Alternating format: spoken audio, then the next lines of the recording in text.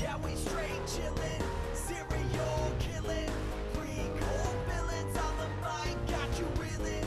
5-star rated from the floor to the ceiling. If you catch a 1-star, no time for feelings. Got a demon DJ on the ones and twos, by the name Beelzebub, so don't get confused. So grab a seat by the fire, roast them all over two, and prepare to hear the legend of the straight chillin' crew. What up, nerds, and welcome to another hot episode of Straight Chilling, the weekly horror movie review show where you chill and we kill, slice, dice, and chop up yet another horror movie. My name is Bob, and I'll be your host for the evening. This is episode 460, recorded Sunday, January 28th, 2024. Tonight we're talking about the latest from your boy Barnaby Clay. The movie is The Seeding.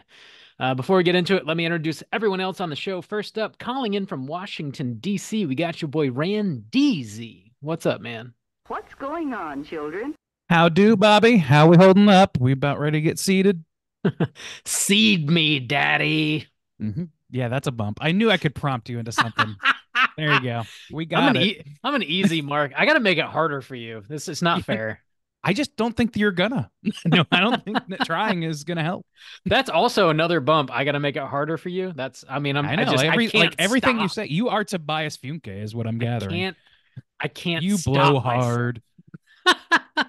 I am blowing hard. Last but not least, calling in from Florida, we got your boy Soju. What's up, man?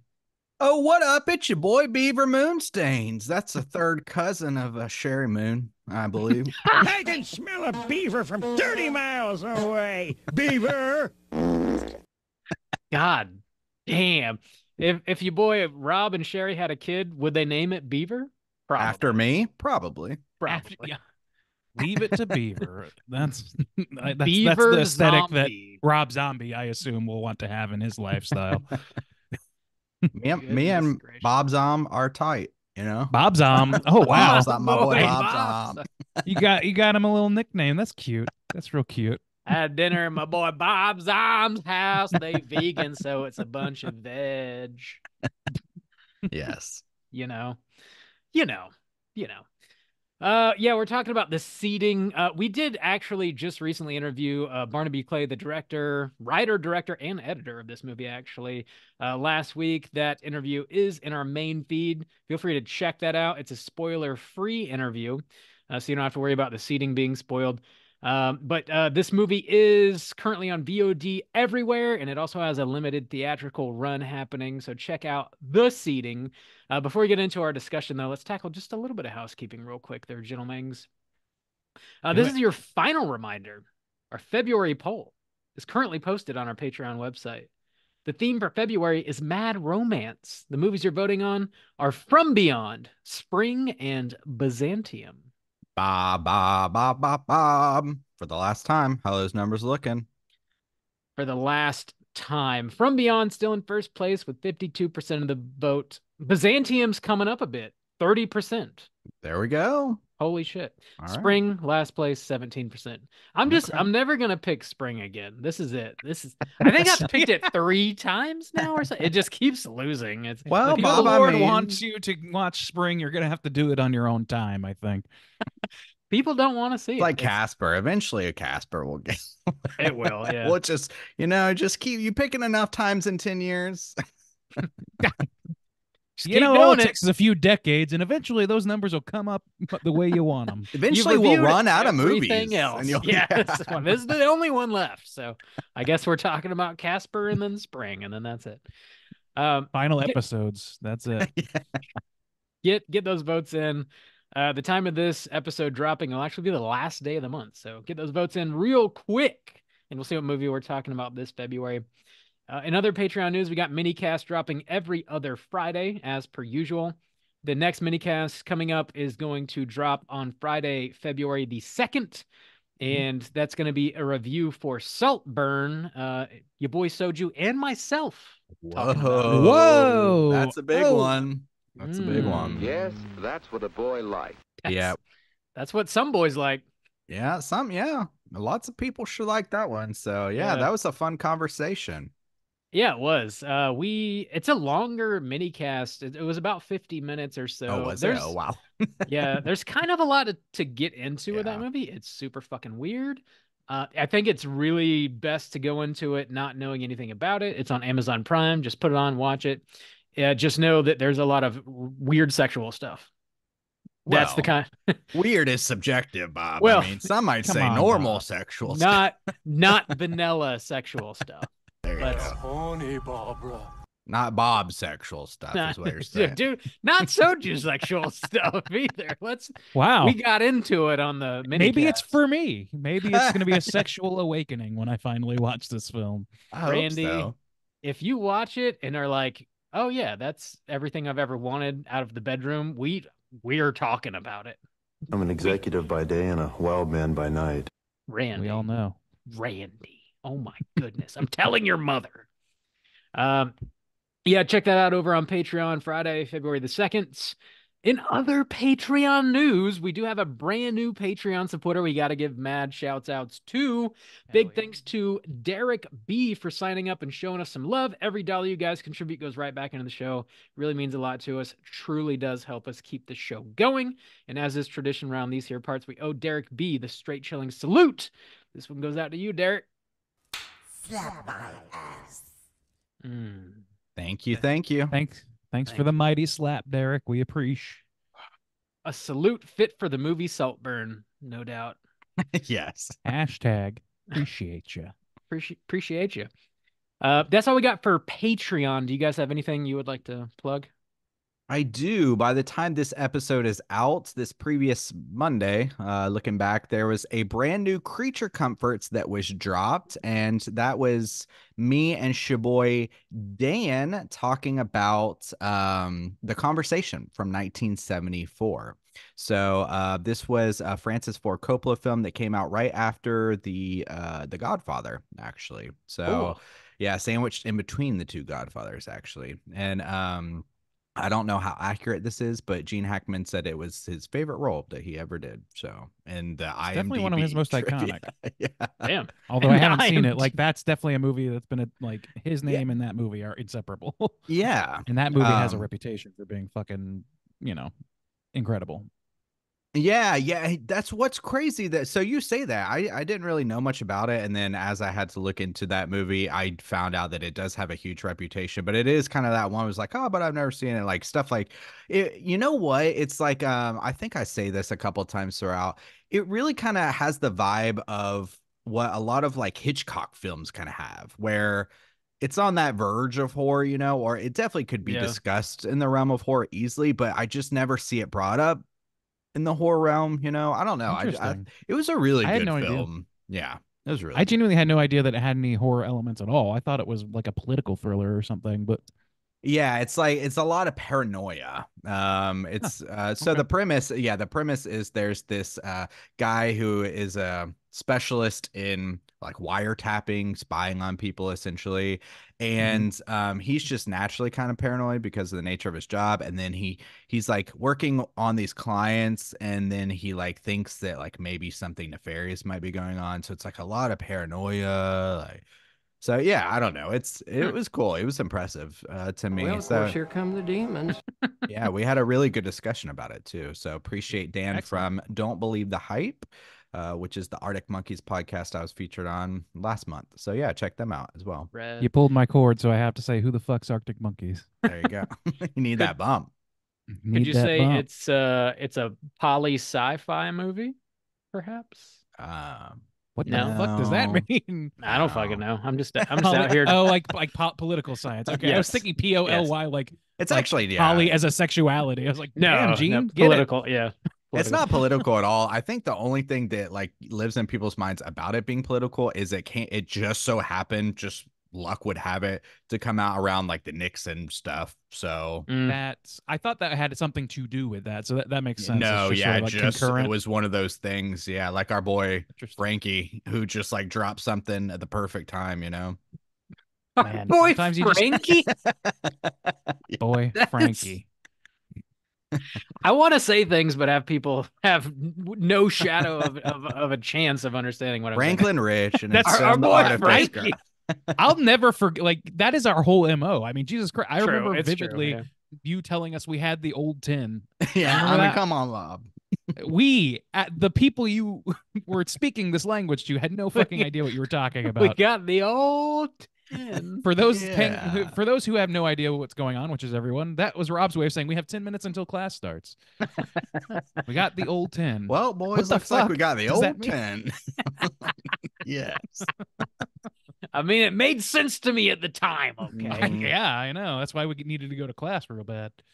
real fucking bad. The last little thing I want to throw in here is your boy Joe Bob Briggs is coming back with a double feature for Valentine's Day on Shudder. I know. He's doing that Friday, February 9th, and we're gonna be hosting a watch party per usual. Yeah. So check that out. It's gonna start 9 p.m. Eastern, Friday, February 9th. And if you do want to join the watch party, I'll send out a link so you can do so. It's going to be on all of our social media platforms. Nice. I usually send out maybe like 15 minutes before showtime starts. So keep an eye on that and join in on the fun. Watch whatever movies he's showing and chat with the squad. Sounds like a blast. There you Nice. go. Everybody clean? You got your assholes clean? Or I no? did forget to mention talking about secret language. I did forget to mention that you can listen to our conversation exclusively on the Straight Chillin' YouTube page. Thank you. There Nice. you go. All right. That you Good finally picked job. up the last of it. We got it. This house is clean. I got to All right. redo that bump with the Skinamarink this house in there. This house is clean. In this house, we clean. All right, let's get into the main event. We're talking about the seating, and we're kicking it off with the back of the box. What's on the back of the box?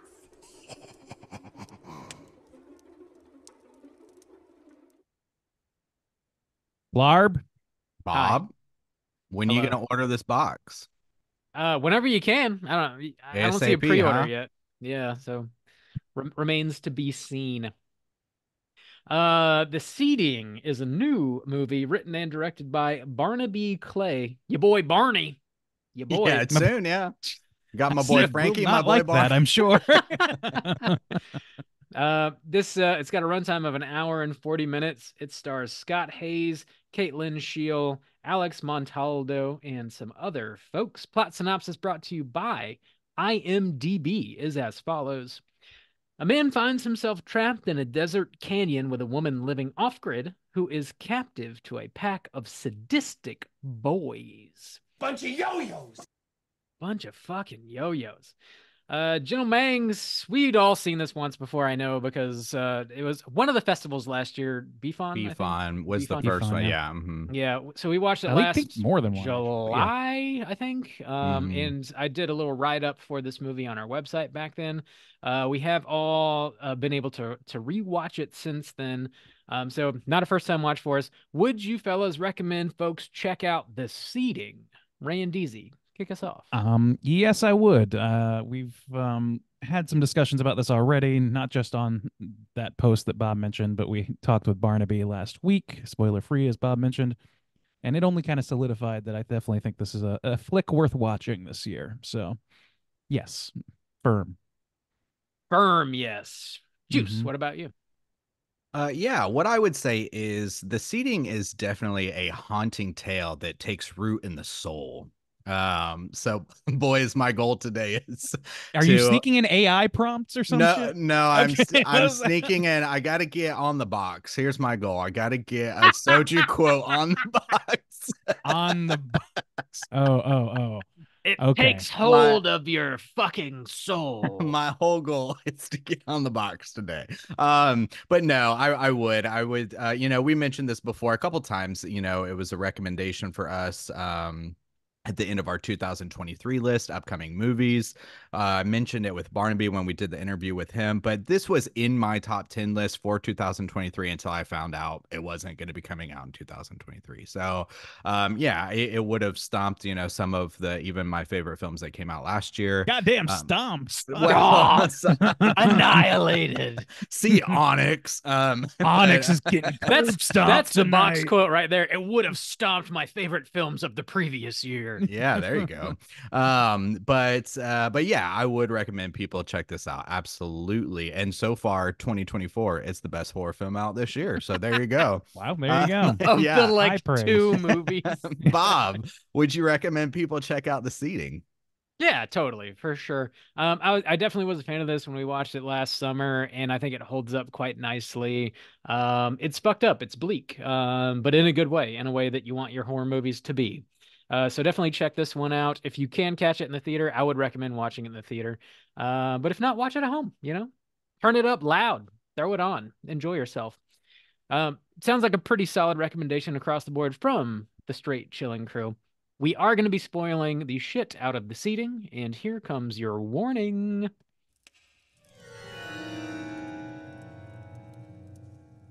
Spoiler warning.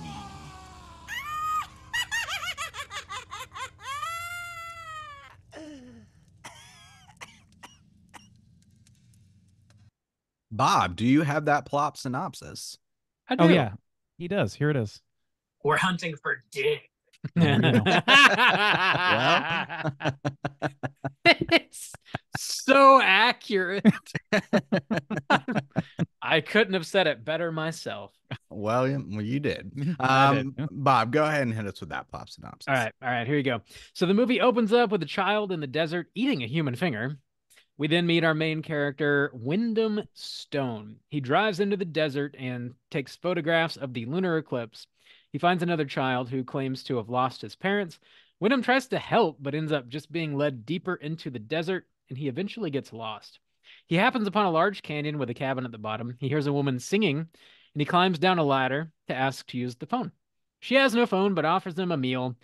He attempts to eat it, but the meat looks kind of weird, so he pushes it away and just drinks water instead. He ends up staying the night. The following morning, he tries to leave, but the ladder is gone. Wyndham then tries to climb out of the canyon, but someone throws a severed pig head down at him. He ends up falling, and he gets knocked out.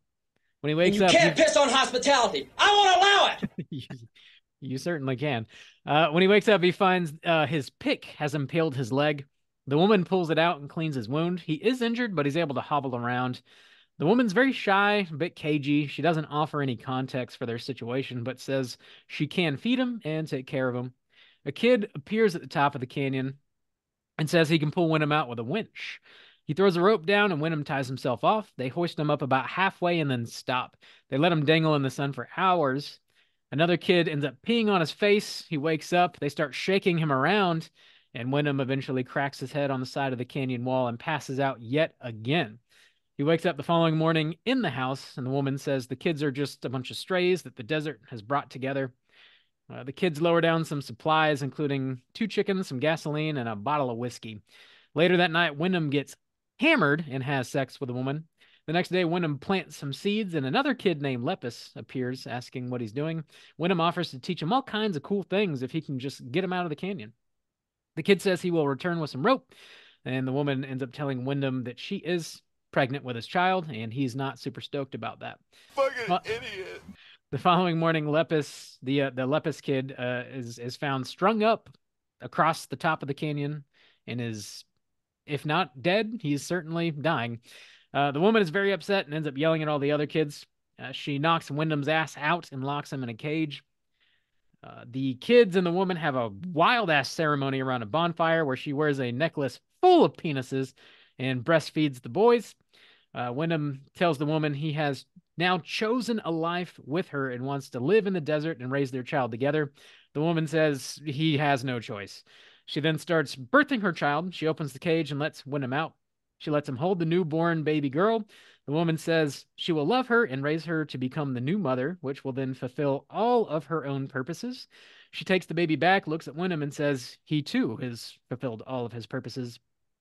And shortly after that, one of the boys sneaks up behind him, cuts his throat and he bleeds out to death. The movie ends with Wyndham's corpse rotting in the desert sun. Roll credits. Yeah. All right. Upbeat. I gotta Uh-huh. immediately ask a question because your synopsis said something that I had somehow not noticed twice in a row, Uh-huh. which is the penis necklace. I didn't don't notice know. that either. It's Are you you're sure about that? Because I missed it twice now. Me too. it is like a couple frames. It's real Okay. quick. I missed Real it. quick. And I was not clear for like at least my memory of that scene is that it was ambiguous whether or not it actually happened or if it was a hallucination. of some Oh kind. yeah, because it is play out kind of like a dream, but I think you can go either way. Yeah, I mean I think it is ambiguous one way or the other, but like whether or not it did, I definitely didn't notice that bit. So Yeah, thank me you for neither. letting me know that. That's Bunch of interesting. severed dicks on a necklace. Damn, I It's, have to go back and check that out real quick. We are hunting for dick. Yeah, nice well, and clean that time. She's got her trophies. We got a cleaned up bump there, Randy. Here we go. Now, one thing I remember as I was going back to revisit this is when I watched it for the first time at BFun, I remember like texting you guys and be like, okay, I just watched this movie and it's got the vibe of like The Hills Have Eyes mixed with Midsummer, which I think still kind of like holds up in a way. And one of the things that's like kind of interesting is like when we did the interview with Barnaby, I was asking him like, oh, like, is there any like specific folklore tied to this? And he was like, no, not specific. Like I wasn't necessarily referencing anything, but you've got these kind of like paintings on the walls of this woman most of the time in kind of like this snake-like form. And then you also have these chapters, which really help us like move through time, but it's got that kind of, I don't know, it still kind of reminds me of like the tapestry from Midsummer and like they're there for like a specific time of the year where like traditions happen and stuff like that. So I think that still kind of like holds true in my mind of like, which is an interesting blend of movies. I mean, even in Midsummer, that stuff was invented, so it's not like it's outside of the realm of possibility that like he just he found some like parts. Like obviously, there's a little bit of like, like I think it's just like culturally known stuff that he kind of pulled from, like Wiccan stuff that like or whatever, or like nature worship sort of things and all that shit to sort of emphasize the like cycle of life, which is clearly the center of this whole thing. And so like, but it's like the fact that it's ambiguous what the individual components mean, like what all those items on the plate that we see multiple times in the interstitial cards, like those can like the mystery of what those are, it doesn't need to be answered at all because we know ultimately what it amounts to. But it just like the fact that it is oblique makes it like just it feels like the mystery is still there. I saw some complaints of this movie about the mystery being telegraphed from the beginning, and I'm not sure I agree with that. No, not necessarily. I personally don't really get Midsummer vibes from this because like the main thing that I get from Midsummer is like it's a bright, sunshiny spring day and everything is lush and green and pretty, but there's really awful stuff happening under the surface. This is a more like isolated kind of movie, and I do think perhaps if we would have spent more time like above ground with like all the kids and what they live in, what they refer to as the palace, like maybe we would get some more background information and like it might feel a little more midsummery in that way.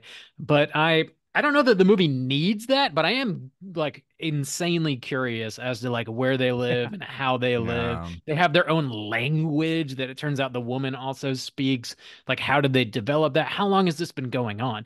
Because she references the original mother. There's like a portrait of her in the house, and the baby girl that she gives birth to is going to be her successor. So like, how many generations has this been going on? And like, why? Like, how did this start, man? It's really interesting. A lot of questions to chew on. And like they have some modern stuff, but you don't know whether or not that modern stuff came as a result of, I don't know, of just their victims, like foraging from their items. Like I'm sure that Wyndham's car was brought out to the desert, A, to conceal his disappearance, and B, to use for whatever purposes the kids have or the woman have for it. Like they have Coca-Cola coming from somewhere. So I don't know. Like I think that there's something like still sort of mysterious about it. Like you said, like I think they leave open enough like doors for you to sort of travel down in this that you don't necessarily need to have every answer. I do think it's fairly clear relatively early on what his role is to her, but we don't know what her relationship is with the boys that easily. Like I don't know that we get like the full picture, and I don't think we really ever do. So the idea that there's no mystery in this early in the movie just doesn't really track for me. Yeah, I guess if the only thing that you would consider the mystery is why is he specifically down in the canyon, is like you might be Why are able they to not letting him assume leave? Yeah. you might be able to assume like, okay, well he's gonna have sex with this woman, and that's where these boys are coming from. But like that's, I don't know. Well, the Like name of the there's movie's The Seeding. I don't even think it's yeah, hiding that really. yeah, Like it's I think not. it just takes Yeah. a few minutes to figure that out, and maybe that's the mystery people feel like was like too obvious, but there's mysteries on top of that, and they're like Yeah, a lot. the Yeah. ambiguity of and a lot of them are like to me, it's not they're not mysteries that need to be answered. They're ambiguous mysteries that are like unknowable to you, whose point of view character is the guy who can't know any of Who's this in a shit pit. and is figuring it out Yeah. bit by bit and doesn't know the name of the movie is The Fucking Seeding. He doesn't Yeah. know that. So I don't know. Like if you put yourself in the shoes of your lead character, as I did, like then I don't have a problem with that. Mm-hmm. That Yeah. poor dude is so fucked. Like the first time I watched this, as soon as he started following that kid in the desert, I was like, this dude's so fucked. He's just so Man, fucked. that kid, there's a couple of standout performances from the kids, but that Yeah. first one Looks like a sets it System of a up. Down music video. that kid. Man, he's such a little shitty kid. Like, he dumps the water out, or he's like, don't touch me or whatever. He leads him around. Oh man, he's Randy with the He's burn. the Ariel's music video. No, I mean, Yes. not to burn the kid, but like he's got like that same menacing energy. You know what Yeah, I mean? Like, yeah. Yeah, I yeah, don't for know. sure. Yeah, there's It's something that- about it. It's great. It's Yeah. got that Well. that Lord of the Flies vibe going for Yeah. it, where like And you know- most sorry. of the movie you're not like spending time with these kids, but it's got that vibe, and it's like that sort of reoccurring like question that's just really awful to ponder. But it's like when all like social norms and social constructs are like stripped away, like folks just revert to like their most like nasty like base instincts, and like it's Mhm. sad to see it in Lord of the Flies and in this movie. But like why is that? Is that just straight up human nature? Like it's just, I don't know, it's Well, fucked it's up. debatable Well, if that's it's not even true. even- Like, there's been a lot Sure. of people like but like within certain enclaves of isolated peoples, there's all kinds of different ritual and belief and all that sort Yeah. of thing that keeps things going down a certain track, and that Yeah. a lot of them do sort of mirror each other in a lot of ways. There's not like a universal standard. I don't believe in that personally, but there is a lot of things that share similarities because of the way human beings react to things like a childbearing woman or whatever, like and like anything that has to do with like the standards of life that people live in. If they're isolated and having to make sense of it themselves, that sense can make no sense to somebody across the world and still make perfect sense. And I think that's kind of like one of the things I like about this movie is it feels like that. It feels like I'm seeing a documentary about an isolated people that have like made the facts of life make sense for them, and it's a Yeah. really brutal way of understanding it because they live in brutal conditions. Well, even going off of that, yeah, if the boys are, I mean, the implication I feel like that we get later is that, as you said, this has been going on for generations. And I feel like she lies that these aren't strays, that these are the kids, because, she even says this is like not how brothers act or treat each other Yeah. or whatever. Mhm.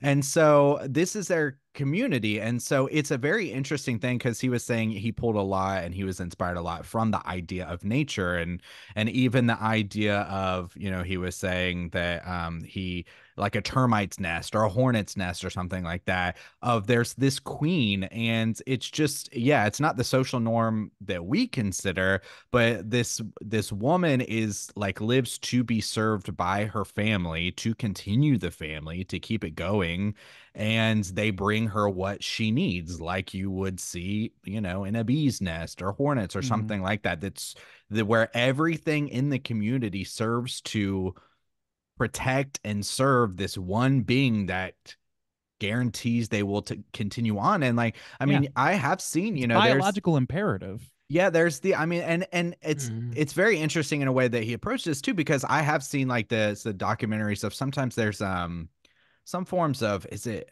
ants or bees or something, where like a male will literally like be one that has wings and he just kind of flies in and he's not from the nest, and the soldiers or whatever have to like accept him in, and then once they do, they essentially pull his wings apart and just like haul him into the inner sanctum of the of the nest or whatever. Yeah, and he's just a prisoner there to mate and then be eaten or killed once that's done. And like, damn. but that's like I mean, but as a form of being inspired by nature, it's interesting to see that fleshed out in a societal way of this is how we function, this is how we live and continue to live, and it works for them. So very, very interesting.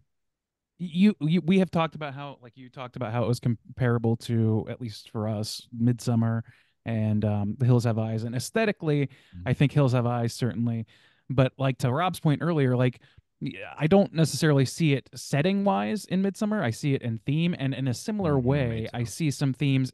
I was thinking about this today in Misery that feel like they play with some of the stuff. This isolation is there's no shortage of isolation in horror movies, right? But like this is somebody being held captive, somebody who the person holding them captive wants something that only they can provide in this situation. And it's interesting to me thinking about those two because they're just like diametrically opposed in terms of setting. And that I think is kind of interesting. But ultimately they're talking about like holding somebody captive because they have something to offer, and then ultimately they don't need to be there anymore once they've offered that up.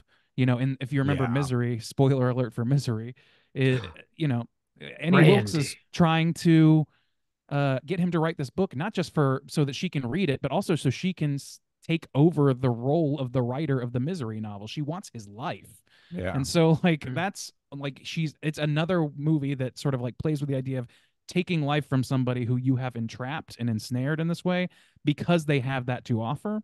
And it seems like this is tied into like the cycles, like the natural, not natural order. I hate that term, but like just like natural processes being made sense of by this, this clique of kids and this generations of people that only have tangential relationship with the outer world and clearly don't really approve of it, except for we do see, I forget her name, the woman in this movie, but see her react really positively to music on the radio in that one video clip that she gets to see over and over again, like Giddy.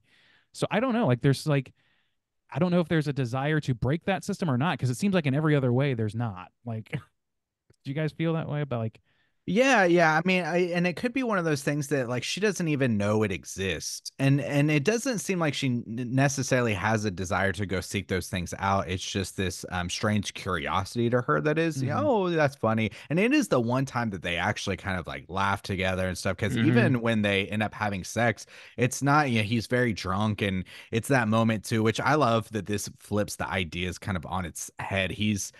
He's been kind of like demasculated, kind of humiliated by the kids and things like that through several times. And he kind of throws this tantrum where he's like, he says something like, I'm not a boy. You can't like command me when to go to bed or whatever. And I'm a man. I go to bed when I wanna. And she's like, oh yeah, there's other ways to control you. And and then she just kind of like switches gears and still gets what she wants, no problem. Because she does. There's a moment earlier where she kind of like slams the bottle down. She's like, enough, and she kind of like puts her foot down. Then he gets humiliated, and then he starts throwing a tantrum, whatever. So it's just. I think it's very well constructed to see the kind of this guy from another society and the way he thinks about things and the way he thinks about his role in his life and things like that get like broken down systematically from this group that absolutely knows what they're doing for a kind of singular purpose. And it's each time I've watched it. So I ended up watching it 3 times. And it's fun to like kind of see that breakdown when it's like definitely coming of like this next step. I thought they handled that well. She cut him off from the whiskey because she didn't want him to get that whiskey dick, Oh yeah. It ruined their whole plan, right? Something that I found really interesting in this to sort of like touch back on like the isolation aspects of this movie is like, and I could very well be just like projecting this onto the movie. I tried to touch on it a little bit when we were talking to Barnaby during the interview. But so isolation is like obviously a big aspect of this movie, and there seems to be like, I think in present day as well as in this movie, there's sort of like a byproduct happening via isolation that's sort of this like lack of empathy. It seems like empathy is sort of like a becoming a more rare commodity these days. So everybody's like so interconnected via the internet, but like it's almost like a chosen isolation present day, where in this movie it's very much obviously a forced form of isolation. And these boys are like so I don't know. They have absolutely no empathy for sure. But the one amongst them that does try to help because he feels a little bit bad, they string him up and kill him. And they just sort of like they sort of probably quite literally eat the weak, because like they are cannibals in this movie. So I think they probably literally eat the weak. And there's just sort of like, I think, a correlation happening with this lack of empathy in this movie and what's happening like in present day. And I think when we were talking about the movie with Barnaby, he did touch on like people's sort of like, addictions to electronics and the internet and stuff like this. We didn't quite get into too much of like the lack of empathy, but that's something that I kind of latched onto when I was watching this, that just it really like resonated with me. Did you guys feel any of that when you were watching it? I mean, like lack of empathy and what from whom is from From what the perspective? kids The to the boys. guy? Yeah, the boys. Yeah. Yeah, I mean, yeah, they do, like there's no connection to like he is ultimately cattle to them. Like that. That's Sure. how I somebody kind of to be took it as well. manipulated. Yeah. Yeah. I think they see him as very important within the system that they have built for themselves. Otherwise, they wouldn't be doing this. Like they have no, as far like as individuals, they have no reason to go out of their way to help this woman to like not abuse her in some way, to Mm. find her this man and like help her plan come to fruition, or what her prerogatives come to fruition, except for the quote unquote good of the society that they've built. That's the other reason that they string up the kid Ludi, something like that. Lepus. Lepus, thank you. So they string up Lepus because he stepped out of line, and that's like the Yeah. microcosm of society that he's in. So I Mhm. think there's like a lack of empathy, but I don't know that it's more or less than in our world necessarily. I think it is just a microcosm of it. It's like, well, if you step far enough out of line of the natural order, quote unquote, as directed by the leaders of our society, you can have your life completely upended. That's why some people Yeah. go to live off in isolation themselves. That's why some people choose to do that. And like Well- these boys and this woman, they are clearly choosing that. They have the opportunity to leave. They have a car, and this is not the first car they've had at their disposal. They have access to the outside world if they wanted to pursue it. But that is part of their society, is that they don't engage with that shit unless it is part of their quarry. Yeah. I just to give a little kind of trivia, I looked up the name of Lepus because I think it's the only kid who's actually named. And Yeah. did they give the woman a name? I can't So remember. her name is Alina, but I don't know that they ever actually say it in the movie. Okay, so I didn't look that up, but Lepus has a meaning of researcher, freedom lover, highly sensitive, which all applies in the very limited time that we get from this kid. Yeah. Because he's interested in learning. He is like kind of tempted by the idea that this guy's going to take him away, and he has the empathy or whatever toward the guy. But yeah, I didn't necessarily latch on to the idea of the empathy. I was like tied to this idea of these boys have this role and they serve that role. And even what seemed to me like torture, again, like I mentioned before, felt like it was this systematic way to break down the way this man sees himself in order to serve the cause. Because one thing to kind of reference to, I think in your plot synopsis, Bob, I think a correction that might be important for the kind of themes going on here is it's a solar eclipse where the moon goes in front of the sun, right? And that's kind of important because I feel like the idea, all of these chapters, they help us like go through time, but they're based on lunar cycles, which is not really a calendar we adhere to much, in the States.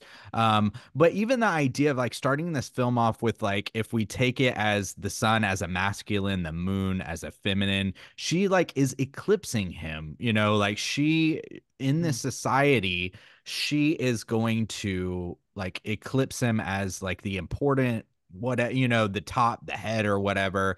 And these boys pissing on him, hurting him, breaking him down.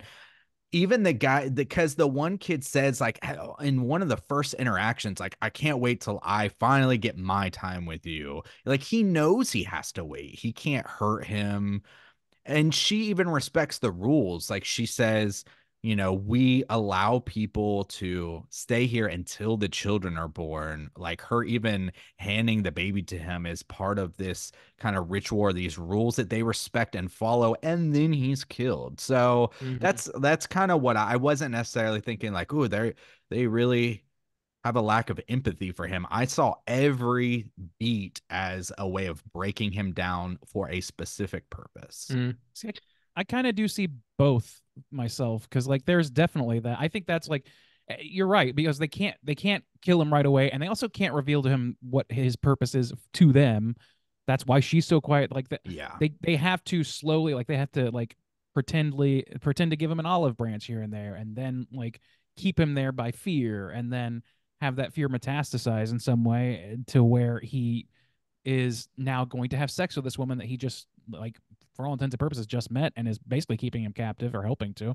Yeah. And so I don't know, like I see that, but I also see like there's giddiness in the idea of hurting him. Like that it's not just that they're fulfilling their role, it's that they get to fulfill their role by killing him eventually, and he's excited by that. Not all of them are, but like the ones who keep everybody else in line, the ones who like basically call the shots on the upstairs, like they're excited about it. They've seen this play out. They're finally at the top of the heap, and that is how societies structure themselves. You know, he's now more powerful than his brothers. He's the biggest brother. He's the most, I don't know, able to command their attention and respect, and he is not unwilling to kill one of them if they step out of the line of the society that they've built. Like that's how like all kinds of fucked up societies form and organizations form, is by, you know, producing fear for the individuals within it, so much so that they have to pursue power within the structure that they're in until they get that power, and then they feel entitled to exploit that power for themselves. So I don't know, like I think there is like sort of, just by existing in this format, in this harsh situation, they are kind of pushed into being non-empathetic in order, as a method of survival, as a method of collective survival. Yeah, they're like pruning it out of their society. Yeah, it's not really allowed. There's not room for it. Yeah, there's not room for empathy outside of the maternal home. And that is also to serve an end, a biological end. There's another like kind of smaller touch that I appreciated in this movie is like they're living off grid. They don't have calendars.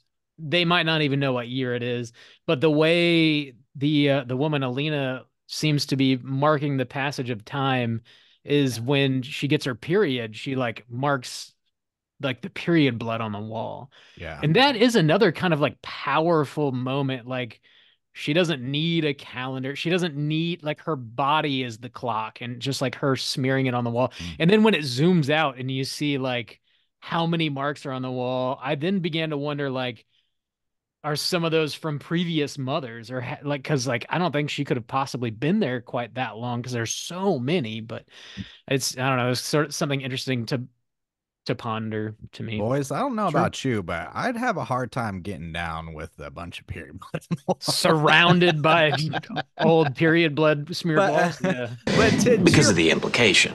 But to your point, Bob, she does reference too. She references the eclipse, and I think that's why it's important to have these chapters that are dictated by the lunar calendar, because again, that still does have this kind of like feminine feel of like even like tracking periods and things like that based on like lunar is more accurate in that kind of way, I think. But so yeah, it does, but it gives it another aspect of this feminine power. Is everything again within her world, or the way that they see things are, she does have a calendar. It's based on the moon and based on her period and like those kind of things. And so everything in the science or just the understanding of this world. It revolves around her again. Still, she is the queen, you know, she is the focus point.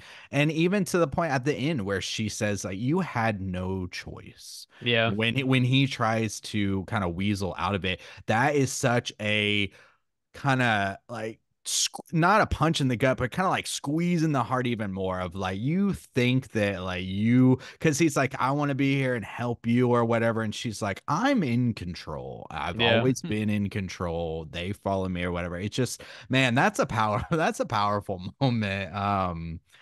Yeah, that was, I liked that, which she's like, you can't do anything. And then even I was wondering, I don't think so because of everything else that's said throughout the movie, but at the very end, when they put the ladder down, I was wondering, do you guys think that's almost a test? Because he goes on this long thing of like, I want to stay here. I want to live with you. I want to help support it. And then she comes out begging for help. There's a problem with the baby. It's not being born. And he's tempted. Leave her there, run to the ladder and escape. And that's essentially what he chooses until the baby is actually born. He goes back to hold it.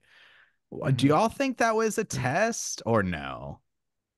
I kind of felt that it was, but I don't know to what end exactly, because I don't think, I mean, I think if he runs, they kill him anyway. So I'm not sure what that alters for them, what that test means to them. But well, I was wondering, like, if he didn't actually run, because he was seeming like he was running until the baby was born. So, like, had he just stayed to support her 100%, would he have gotten to live? I don't know. I feel like no. Yeah. My reading is that I don't think he had any chance of survival. Like, even if he had like immediately doted on, like, it was like that's what he offered her, and she's like, you're not in control. Like, yeah. So I just don't see that being possible. It is possible, but like I don't see it. And I think that if he, and that's what leaves me with the question of what does that get them to offer that to him.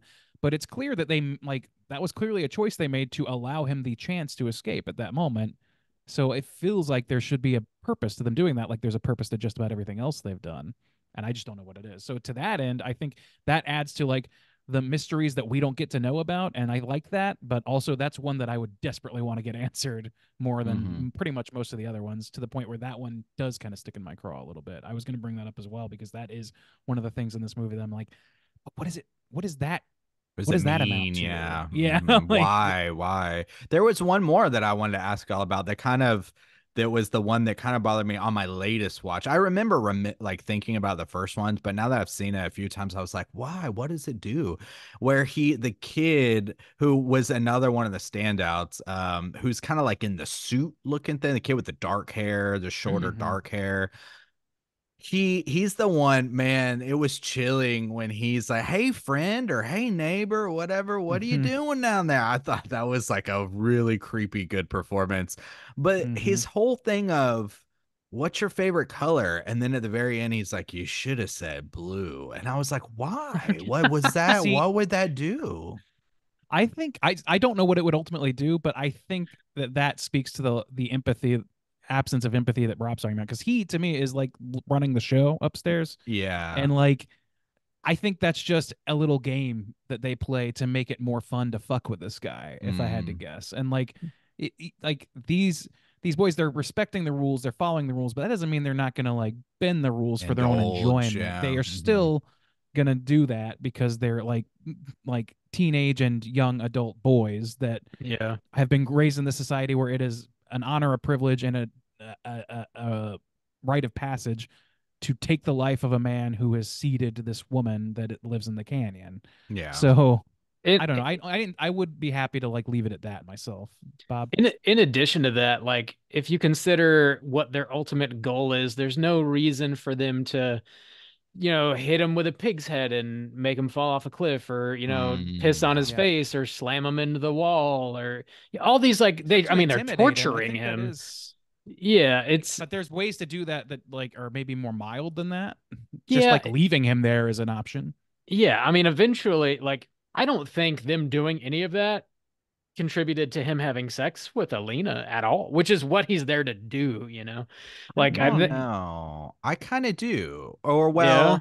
not Indirectly. necessarily the It- sex, but like I was saying, like breaking him down, showing him his place, taking Yeah. away his ego Agency. or like his agency. Because as we see, she doesn't do it until he's like hurt and defeated and kind of broken down and humiliated. That's when she finally kind of strikes and makes her move. Mhm. It's like the ant after he's got his wings pulled off and like is in the depths of the thing. That's when he's mated. It's not, I don't know. I think it was important to kind of like breaking down his agency, but that Well, could it had just to- be he my had to- interpretation. I think he has to be kind of hopeless in order for, like, that's part of the game, is like making him hopeless that he'll ever get out of there, Yeah. to the point where he's just like, fuck it, I'm gonna have sex because what else am I gonna do? Everything And, else like, really sucks. yeah, she's offering herself to me. This is the only good thing seemingly that has happened to me in the past 9 months or whatever. I mean, I think the biggest thing that sort of like greases the gears on that is he drank half a fucking bottle of whiskey. Sure. Well, Which I was- mean, I I did that to him too. Which was yeah, constructed, yeah, yeah. yeah, absolutely, yeah. But I think that contributed more to them having sex than like multiple concussions or anything else, you know. No, I But- don't think it's the concussions. I think it's the playing with their food is both fun for them and also serves the purpose of making him see just how hopeless the situation is, so that he turns to the bottle instead of Mhm. trying to climb out or devise a way out. Sure, yeah, Yeah. that's fair. Yeah, that's a fair point. Yeah. Something that we hadn't quite touched on too much is like the setting and the importance of the setting of this movie and like how fucking beautiful it is. On this rewatch, like after knowing like how the movie ends, I feel like the canyon, there's a lot of like slow panning shots of this very beautiful canyon, and like some of the textures of the rock almost look like fleshy. Did you guys like get No, that I didn't get vibe that. at all? I didn't Yeah. get Fleshy, that, no, but the texture, when you said texture, I was like, oh, Bob's on the same wavelength as me. What Yeah. I Yeah. saw, especially after the interview, I didn't remember thinking this the first time, but it gave it this texture, like you said, and it did look more like a nest to me. Like if you were to take like a bee's nest or a horse and like cut it in half, and it's got that kind of wavy texture, the way they construct it, that's what it was making me think of this time. It could just because he said it and that went out. I was like, oh shit, yeah. But that's what I was thinking of. Yeah, I mean, what I noticed was just like the interplay of light on things and the way that the shadows were impacting things. It just creates, because it is a very harsh environment that is inhospitable, and everything in this movie is geared towards pushing him into that house where he's supposed to be, and that's definitely part of it. I didn't think that just accentuates that and the sound design, which I also wanted to call out here. The sound design in this is fucking great. Like It's it's cool, yeah. perfectly sparse. It has just enough like environmental noise to make you feel like you are in an isolated environment. It's not silent, but it is damn close. And every little sound that echoes and reverberates like fucking crazy, they all matter in the grand scheme of what's happening to this man. Yeah, One thing I want, since Bob brought up the setting, one thing that ties in with that was I made a note of what I thought was a really good choice. So I guess we do see him climb down the ladder, but the way of this setting is like, it's really cool, but it could have easily, if not handled well, could have easily not felt as intimidating, because you're dealing with height and kind of depth.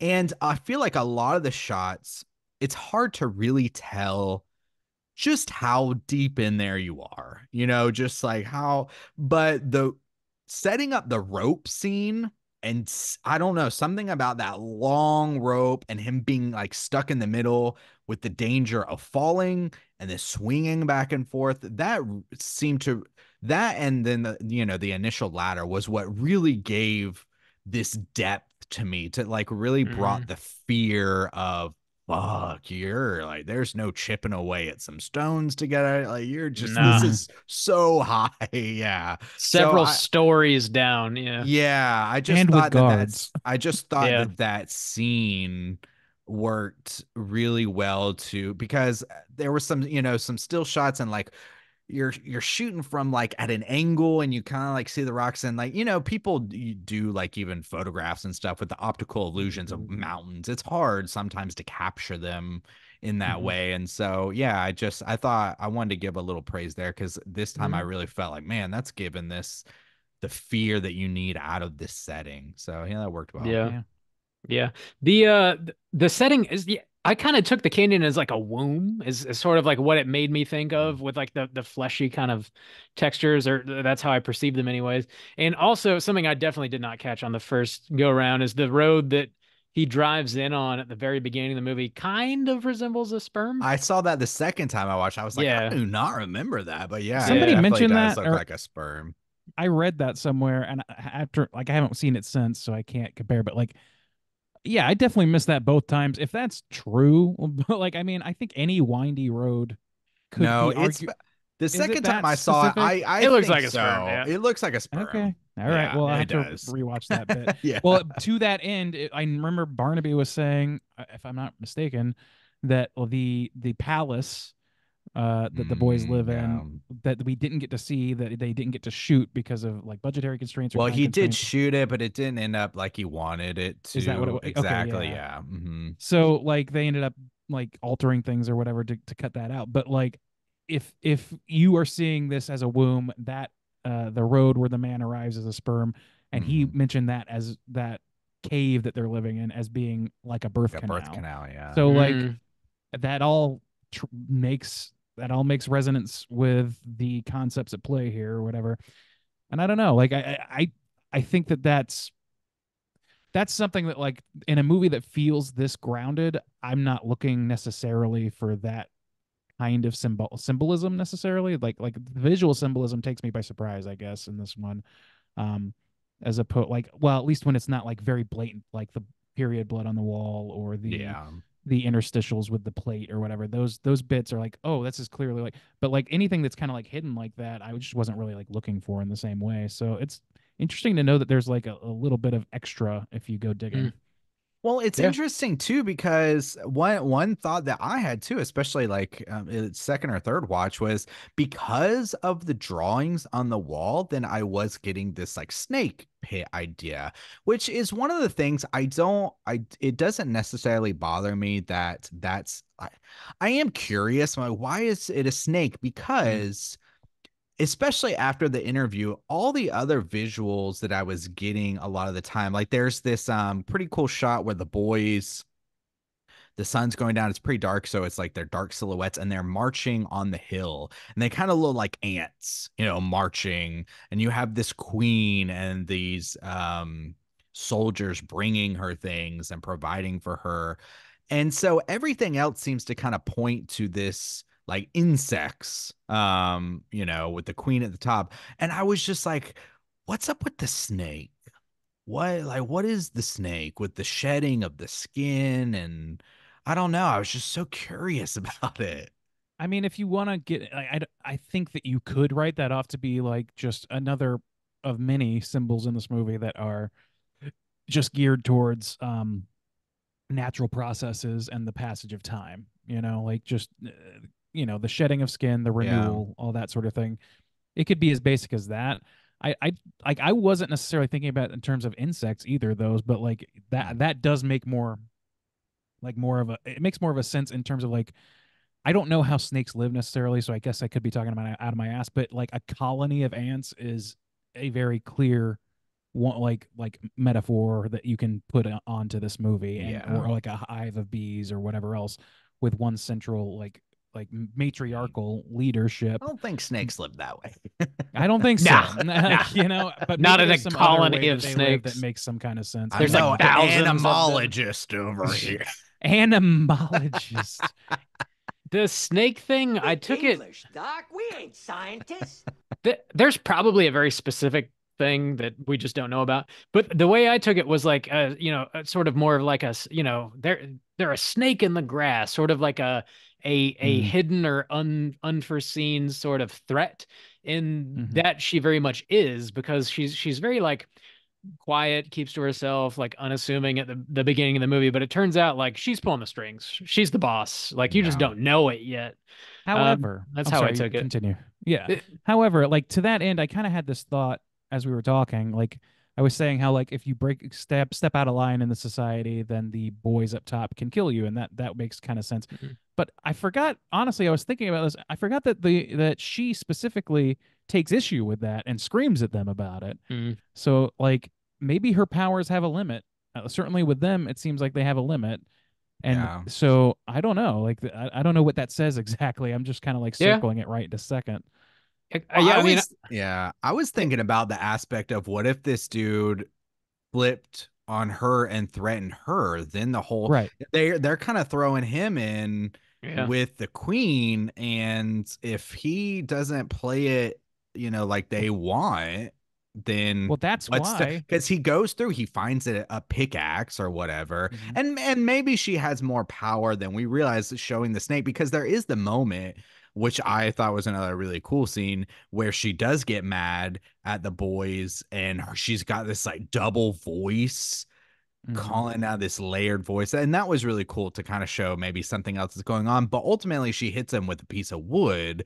So I'm like, what happens if this dude takes this pickaxe and says, let me the fuck out of here, or she's getting an axe to the throat?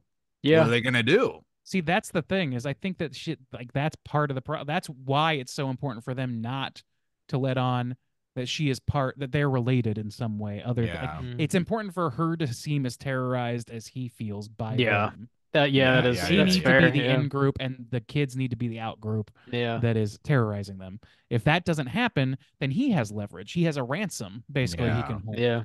Yeah. So, yeah. Yeah, that's fair. I think she gets so mad at the end because like that is, I assume, one of her children that has been killed. Sure. Oh yeah. And Yeah. there's also a very brief moment where one of the kids up top, he doesn't have a shirt on, and he turns around and you see he's got the same large birthmark on his back that his mother has. Yeah. So like, Oh, I didn't catch that.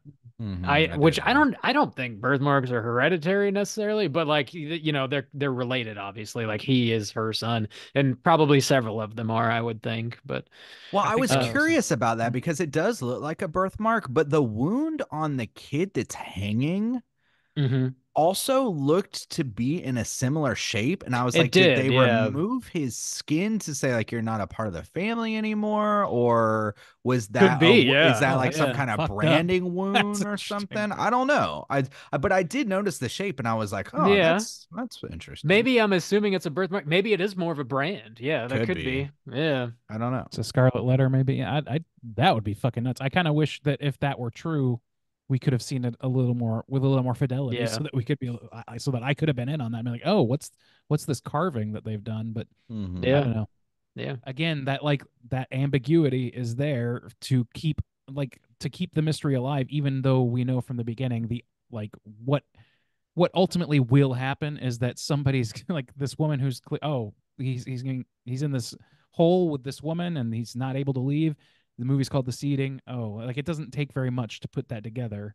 What's Mhm. that somebody's going to get impregnated, but like the circumstances around that, like this is why it like kind of took issue with like the mystery comments that I saw or whatever. Like, oh, the mystery's all resolved right away or whatever. It's like, I mean, have you never watched a historical film or anything? Like I kind of feel like any World War II movie that ends with D-Day or like ends with like, Yeah, or that's what is fair. it, VA Day or whatever. Like, you know how that's gonna V8 end. day. What is V8 day. Free tomato Oh. juice for everyone. Fuck, I can't remember the names of the days now. I'm We're blanking making on them. But like anything Bloody that's Marys. like depicting history, you know how that ends too. It's Yeah, not, but it's sure, not the sure. history itself. It's the circumstances that you watch play out. Now Yeah. that's fair, because I was about to play devil's advocate. It's not something that bothered me, but just to kind of like give a perspective. Also, like, well, I'll get into that later. But so I could see the only thing that I would say as a pairing for this, I think it's cool, but the poster with the title, the seating plus the poster that we get is really cool design, but could be very spoilery, because I mean the whole idea is like this guy is going to end up dead, and the whole like poster is him in the ground as Yeah. a skeleton with the flower coming out. But now you It kind of is just really badass though. it is But really yeah, badass. yeah. But also, so I was just going to use that to play devil's advocate. It's not how I feel. But then Randy kind of just like shut on that. So, you know.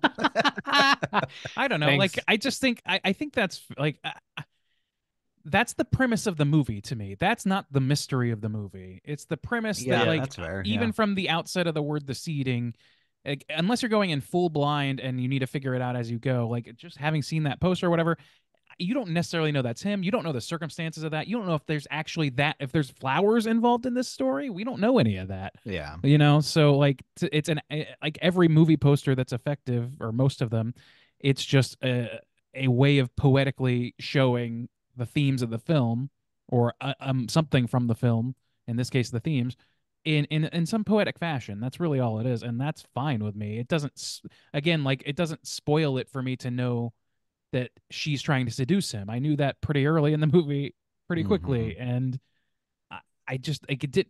I still got to watch the journey and got to sort of piece together the why, like how these pieces interlock and all that stuff. And that's what's interesting to me, is really diving into the nitty gritty of the microcosms as much as we're allowed, and then being left with questions of how they, like at the end, that still don't, like, you still don't get to know exactly how they interlock. We need to land that plane. Actually, we're okay. This is a runaway train there, boys. If you guys to have discuss, yeah, there is a lot here. There's a lot to unpack. If you guys do have anything else you want to mention, of course, feel free. Out of 5, Randy, you were kind of winding into your final thoughts, anyways. Why don't you just continue on? How do you feel out of 5? Yeah, no, I feel pretty good about this. We kind of were pretty glowing with this movie overall. I think, like, I told Barnaby outright in our interview that I was going to be a biased party because he's a lovely guy. But and that's all true. But in an effort to sort of like be at least moderately objective, some of the things that sort of like stuck in my craw a little bit were what I mentioned before, like not really knowing necessarily a few things that I kind of wish that I had known, or not focusing in on a couple of things that would have clued me in of the symbolism that I missed, or that, I don't know. It could be that I'm just dense. That seems very likely, actually.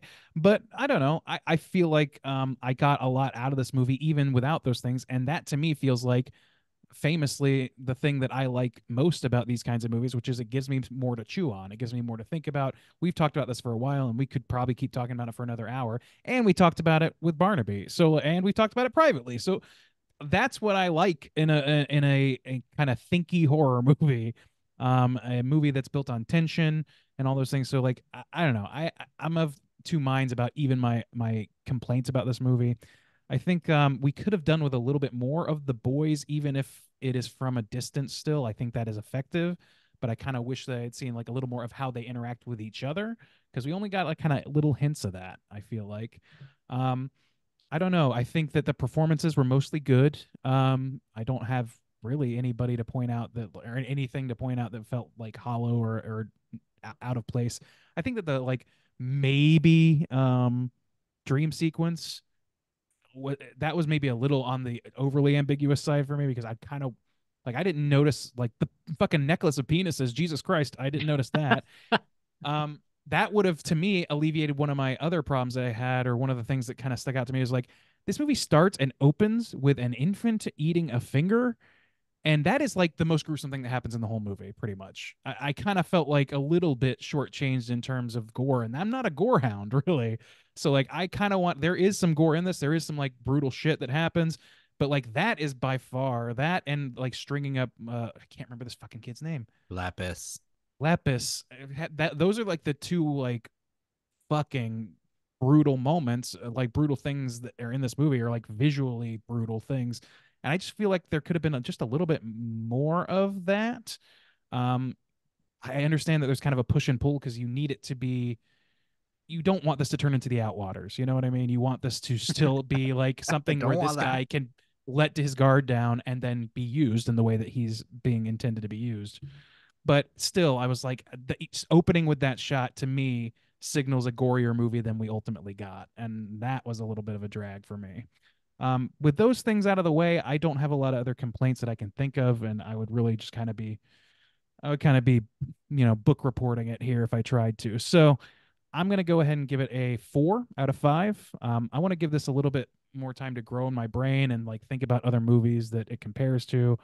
I've heard, uh, I've heard like much more dire responses to this movie than that, but I really enjoyed it. I've enjoyed it more than once. That's like, it's beautiful to look at, it's beautiful to listen to, it's fucked up, and it's got enough to chew on conceptually for me that it doesn't feel shallow at all. And I don't have a big problem with the idea of the mystery being the premise instead of like we talked about earlier, basically.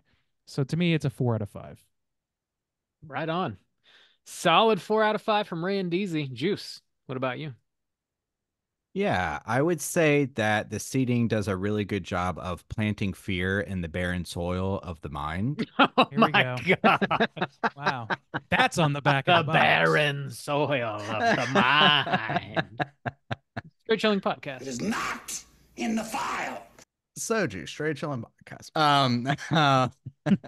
So, Soju. but You want to be credited that way? I don't want to be credited as Randu, I'll tell you that. Randeezy. Oh, yeah, forgive how about me. Randeezy, Rand? Would that be okay? But no, yeah, I really enjoyed this film. Even, it's so I do like Randy said, I do want to be objective in some ways, but also too to mention a couple things that I didn't as far as praises. I mentioned this. I generally don't like desert films most of the time, just because it's not like, I don't know, something about the texture and the setting and the heat and stuff like that just feels and looks very unpleasant most of the time. So I was very impressed with that and aware, even the first time I watched it, that I was like, wow, this setting looks beautiful. It's utilized in a very interesting way, and it's not bothering me, and it's even like intriguing and working really well as a positive for me, which was very surprising and shocking because that's not typically how it goes. Some of the notes that I took, the ending scene we didn't really talk about. I thought that was just super effective. Just he's not even buried or anything. He's just there. He's just left there, and his skeleton is like rotting and everything. So that was effective. What else? Oh, there's just some baller quotes. She drops some awesome lines. In the desert, nothing is wasted right before he's, Yeah, man. That's a gets good one. Yeah. Another one, she's just tearing him down. This dude, he just gets torn down, and like it works so well though, but she says, seeds blow in with the wind. Like, Yeah. which is another cool tie into nature. Again, you never had any choice. The dream sequence, kind of touching on maybe what I would have liked to see a little bit more from this, is the dream sequence worked really well for me because it was this kind of like psychological horror of this seeming son, suckling at his mother's milky teat and I didn't even see the necklace of dicks, which is crazy. So another thing that was kind of different about that scene too is you had a lot more of the kids there. There are some of the smaller ones, maybe the one we see at the beginning. And I kind of wish that we had, kind of like what Randy said, I wish we had gotten a couple more scenes, not a lot, of the kids. If he could have been able to pull off that shot of where they stay and how disgusting and primal it is, I feel like that would have been really great and effective. I completely understand based on limitations and budgets and stuff, there's only so much you can do. And I respect cutting something that doesn't look great, because there was another scene, actually, to be fair, and objective like Randy, there was one scene with the kids that I felt wasn't up to par with like kind of the rest of the movie. And it was one where he does a zoom in of their face and they're kind of doing their chant, which I thought the chant and again, the sound design and everything like that worked really well, but it had like the flames over their face. This kind of like, I don't know. That was the only one where I was like, they kind of work better at a distance to me when I'm like not right in their face, and the flames didn't really do much for me. But then he followed it up with the dream sequence, or possible dream, whatever, of that worked really well. So I was like, I wish we could have maybe got a couple more of those and really maybe push that better. But yeah, that was the only scene that stood out to me, or I was like, that's the only one doesn't seem up to par, I guess. There's some smaller things too. I don't know if they're intentional or not, but like something about the way she eats really bothers me. There's something about it that seems unsettling, that just doesn't sit well. I like the idea of them calling it a palace, and even though he couldn't shoot, they're kind of teasing that. I thought that was pretty effective. Oh, also too, the way the kids dress, and he kind of mentioned this, there's aspects of this film where I just said, this is a kind of movie where I love thinking about the process. Somebody going out and picking those clothes and trying them on these kids. And like I said, the one that was most effective to me was the kid up on the hill where he's got these chains on and this like tattered suit, and he just looks really, I don't know. That one to me, that kid specifically, his just like outline and the clothes he was wearing in his performance kind of like really stood out to me. I was wondering, like, not to interrupt, but like, I was wondering if there was some direct, like, Peter Pan and the Lost Boys inversion happening here. Yeah, I got the silhouette of those kids, like the kid with the top hat, like that's so distinctly Peter Pan to me. But like, obviously the actually in that book, I mean, Wendy, who goes to Neverland, does kind of become the center of the Lost Boys universe for the time that she's there. She does, but she's not necessarily in. They don't respect her as much as I think they respect this. They treat her like a mother, though. She does wear a dickless, though, famously. Oh yeah. What? Yeah, she does. Oh, this is a lovely. But you're right. They do refer to her as mother. We need a mother, and they get yeah. That's a good call for sure. And maybe like not necessarily a negative for me, but it was just a thought that I had was what I brought up earlier is the boys, I wrote, the boys play by the rules. They respect the woman and they work to serve her. What happens if he threatens her well-being? And maybe she's more powerful than we see. You know, she gets that double voice. We have these paintings on the wall. We don't know. I like the teases of like the first mother, and you don't know how long this is going on, and this second language and this chant that they do. It's all very intriguing and very interesting. I'm going to echo Randy and say I'm going to give this a 4 as well, which I think was my initial score that I gave like right after Buffon was done. So I kind of want to stick with that, even though I agree with Randy. It's as much shit as I give Chris Stuckman or whatever. It's it's tough when you're like interviewing people and you already like it anyways. But I think 4 is fair. It's not easy. Yeah. Yeah. I also want like, oh man, there was something you said. No, I lost it. I might come back to it later. Sorry. Okay. Bob. Right in the middle of Bob's review. Make sure you tell us right. I'm going to do that. Bob's review. Just please. plow shut up for a second, Bob. I got this. Yeah. Well, Bob, one more thing. I know though, what is it was. I thought the thrills that blossom here, they really blossom into sheer terror. Oh. You know, some. Tired of this, Grandpa. That's too damn bad! Some people might say the seeding drags you into the deep end of your worst nightmares and holds you beneath the surface for 100 minutes.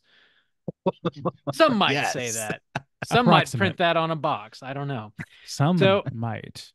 This this movie, we definitely praised this movie at length. There's a couple little things that did bother me. I don't think we touched on. When they actually do have the sex scene, the way it's shot is a little like odd. It's sort of like blurry and like it's got almost like a some sort of like time delayed filter on the movement. I thought the slow motion seemed kind of weird. That's right. Yeah, I thought did that was kinda indicative forget about of his mental state. Like every and that's fair, and that is fair. Yeah, I didn't love how it looked, but that is fair. I'm sure it was chosen with a purpose such as that. Also towards the end, when the woman gets really upset and starts yelling at the other kids, and she gets that sort of like double voice happening, it sounds cool. Maybe it's my ears, but like I couldn't understand the vast majority of what she was saying.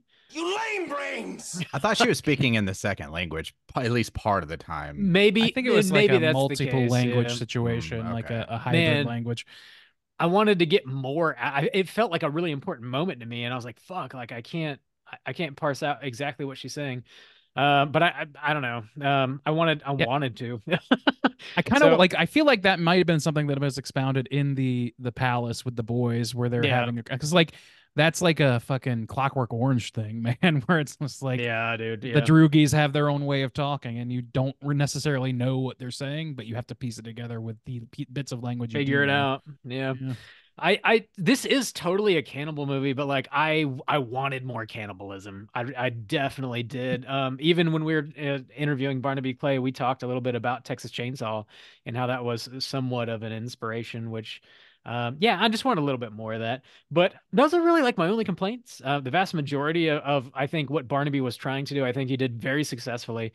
The performances are solid. Something that we didn't really get into. I really fucking liked the title card and also like the interstitial like chapter cards that come in. They look like really badass. I think they do a good job at like setting the tone of what's to come after. They look Yeah. like really badass. They look like Bob. really Back of the box badass. quote. Put it on there. There you go.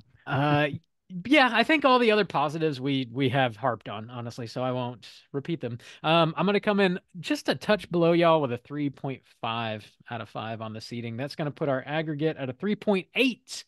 Let's go ahead and jump into our Rotten Tomatoes segment and see what the critics Real quick, and Bob. users... Oh my God. See what the critics and users have to say about the seating. All right.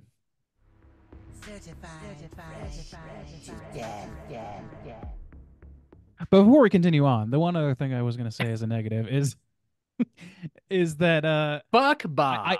I'm actually a little surprised that Juice didn't bring this up, because this seems like very much his axe that he always grinds, which is that I felt like Wyndham as a character definitely made some real boneheaded decisions and was slow on the uptake. That's and fair. was not making the decisions I personally would have made. And normally that's a ding for you, and it can be for me as well. And so it kind of is a little The bit. only one time I consider, I kind of just considered him as just a character. The only one time I thought that it was pushing its luck a little bit was when he digs up a ring and some keys. The keys. And doesn't really show too much concern about it. That was it. He's also like strikes me That's as just like definitely a big one. maybe not the sharpest tool. That's a lot of the things that he did, I was kind of like, I feel like he feels kind of like a little spoiled or something. I don't know. He just feels like he's not considering these things often. He's not looking for danger. He's not. I don't know. So that was the only time that it kind of struck me. Otherwise, I just chalked it up to him as a character. Yeah. Yeah. Anyway, hey, Rotten Tomatoes. This is the Rotten Tomatoes segment, ladies and gentlemen, in which I'm going to have these gentlemen guess within the best of their abilities what the aggregate positive scores are for the seeding in both the critics and users category on RottenTomatoes.com. We're going to start, as we always do, with the critical reviews. There are only 28. Very fresh movie, kind of low profile, I guess. I'm a little surprised because of its festival run, but 28 reviews to count. Well, here. if we were approved on Rotten Tomatoes, we'd be on there, you know. We are 1 5-star review away on Barnaby. If you're listening, go on iTunes, give us a 5-star so we can put. You scratch our back, we scratch yours. It's a real good situation for everybody. The funny thing about my back is it's continue. Are you super batting on this I was. podcast I right was. now? God damn. Have you heard of our podcast? So we're gonna start with Bob tonight. Out of those 28 critic reviews, what do you think the aggregate positive score or aggregate of positive scores would be out of 100%, 0 to 100? Out of 100%. I'll do pretty much what we rated it. 75. 75%. Juice, how about you? Yeah, that's a good guess. I'll just go a scotch higher toward my personal score and give it an 80. All right, an 80 from Juice and a 75 from Bob. Now, gentlemen, I want you to reflect in the mirror and then reflect on the Chris Stuckman website, YouTube channel, as I read to you. The aggregate score, the aggregate of positive scores is 57%. Bob is going to take this one. Oh, no. Criminally low, in my opinion. Yeah, that's a little low. What? Little low. Yeah.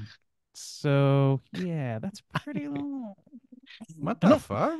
That's an extremely low amount of reviews, and I'm going to just chalk it up to that. But there's some pretty, there's some higher profile reviewers in the mix here, as they come. We And, did read one that was what was it, Bloody Disgusting or was something, Bloody and we just Disgusting. like That's on here. completely Yeah. did not agree with the entire Yeah. review. Just Just like dissed it. The diss track's coming out tomorrow. you bloody disgusting. I mean, that's a lot. Opinions are what they are, you know. Yeah, it that's- is what it is. Yeah, Yeah, we got to play I the game now, boys. We're about to be in the big show.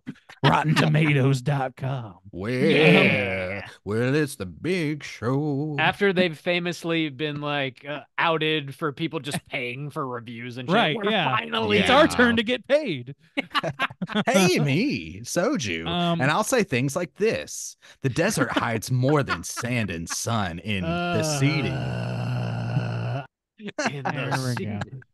So yeah, Bob's gonna take that one by a margin of, oh God, what is it, like almost 20? I think. Yeah, whoa, oof. Almost 20 percentage points off. So goddamn.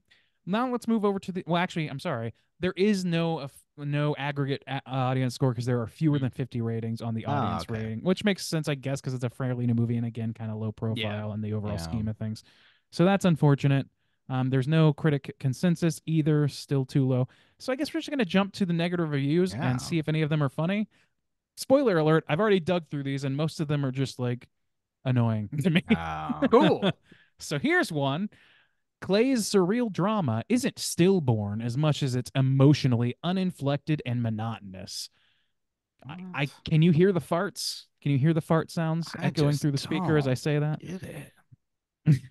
Now I was thinking now, okay, so to be fair, Ty West, I love in the House of the Devil or whatever. And that was one that was popping up to me because I've always been like, I really like House of the Devil. And then there's a lot of people are like, oh, I fucking hate House of the Devil. So, I was like, okay, I could see people because it's got a slower pace, I guess. But as someone that doesn't bother, it doesn't bother me at all. So that has an 85% on Rotten Tomatoes. Wow, so yeah. And 4 times the reviews counted. It's certified fresh.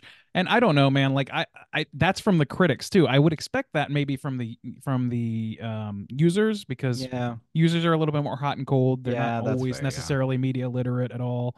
But from the critics, I expected a little more than this, honestly. Like some of these reviews, and here's the thing though, it does show like some of these people give like a numerical score, and it does show some of that. And even the negative reviews are kind of like a lot of them are kind of like down the middle, so more than they are outright negative. So I don't know. Oh, okay. I don't know. Yeah, Take that for what it's you're worth. saying. Yeah. Yeah, Rotten Tomatoes largely doesn't fucking matter anyways. But Yeah, no, it doesn't. I guess that's even why if we're you so gave desperate to it- be on it. Well, I guess even if you gave it a 3 out of 5, like if a bunch of people gave it a 3 out of 5, and then like there was 2 or 3 that gave it a 2.5 or 2, then that would drop it. Yeah. I mean, there's a couple of 1.5 space, out of 4. There's some 2s out of 5. Those are a lot of them don't have a numerical score though, so we just won't know. We can't. It makes quantify you in that wonder, way. like, have these people seen a bad movie? Do they know how bad movies can well, be? yeah, man, I know, Do you especially. know? Especially even, I mean, I don't know. When I first saw this, I didn't even necessarily think like independent movie or anything like that. Yeah, well, we didn't know anything about it. I didn't know at anything all. about it. I was just Yeah. really impressed by it. Well, And not only that, honestly, one of our friends over at from Overlook, what's Scariest Things? Ted Geoghegan? Yeah. It's, Scariest Things. Okay. He was at BFON 2, and he sent me an email and he was like, hey man, are you at the festival? And I was like, yeah. And he's like, oh, did you see the seating? I was like, yeah, I did. And he thought it was awesome too. He like independently, he just like happened to send me a text and I was like, yeah, it was awesome. So I don't know. I feel like this is a movie that's just kind of like primed for a little bit of a slow build into having its people. You know what I mean? Could be. Yeah, it's I would say like beware the seeds of cruelty sown in the desert sands of the seeding.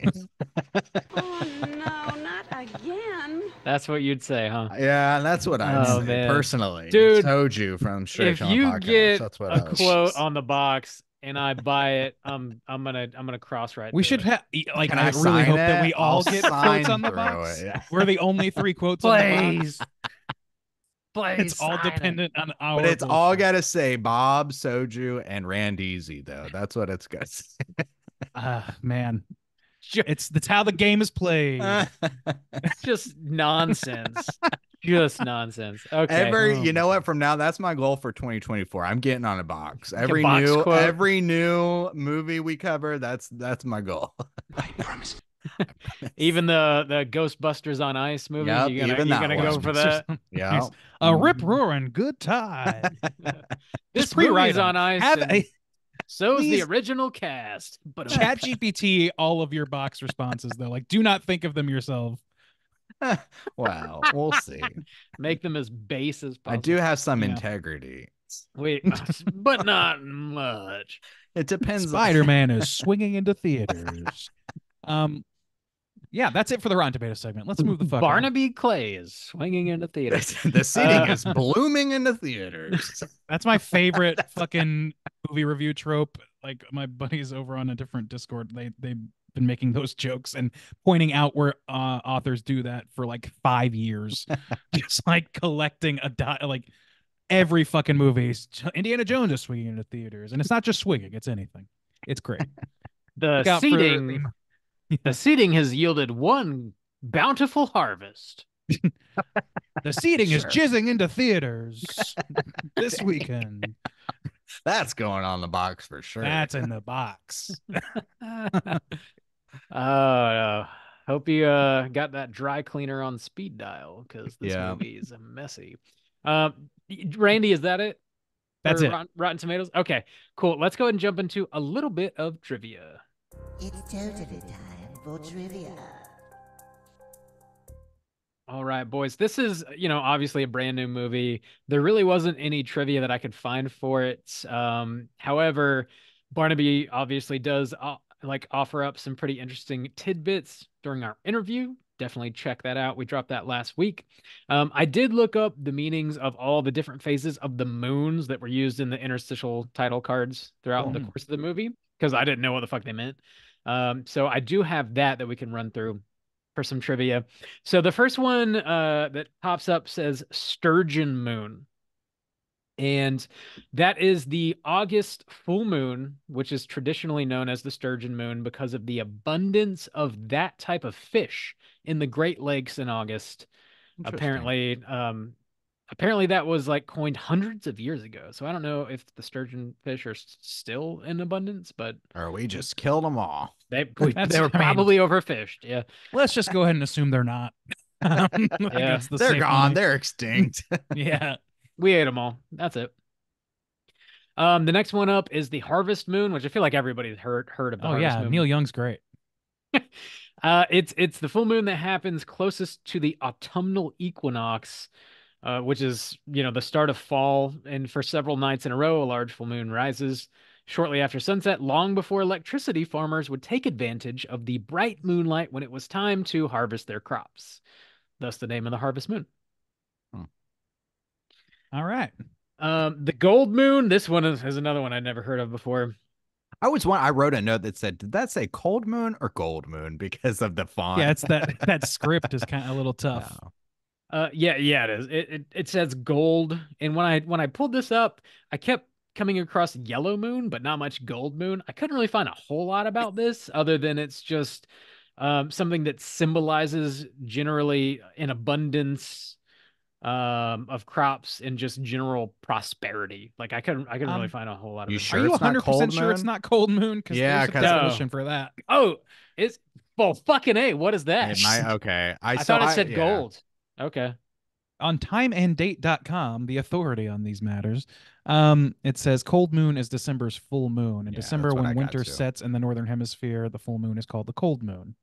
It's it's the first full moon after the winter solstice when temperatures are normally freezing in the northern hemisphere.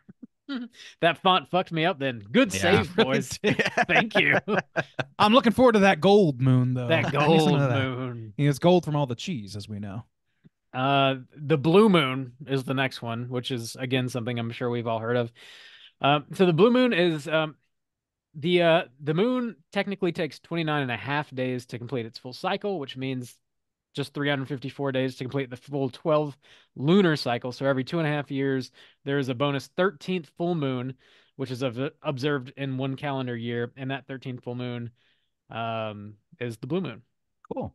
That's it. All right. I didn't really know why we call it the blue moon, so that's cool. It's a bonus moon. And then finally, the last one is the beaver moon, which is November's full I can moon. smell a beaver from 30 miles away. Yeah, November's full moon. It arises from the fact that these animals have gathered sufficient food stores and begun to take shelter in their lodges at this time of year. So like hibernation moon kind of deal. Mm-hmm. Yep. Interesting. There you go. There you go. I feel more in tune with nature now. We are one with nature here at Straight Chilling. On our Zoom call. Yes. In my basement. But yeah, that's pretty much all I got for trivia. Let's jump into our cooter of the week. Straight chillin'. Cooter of the week.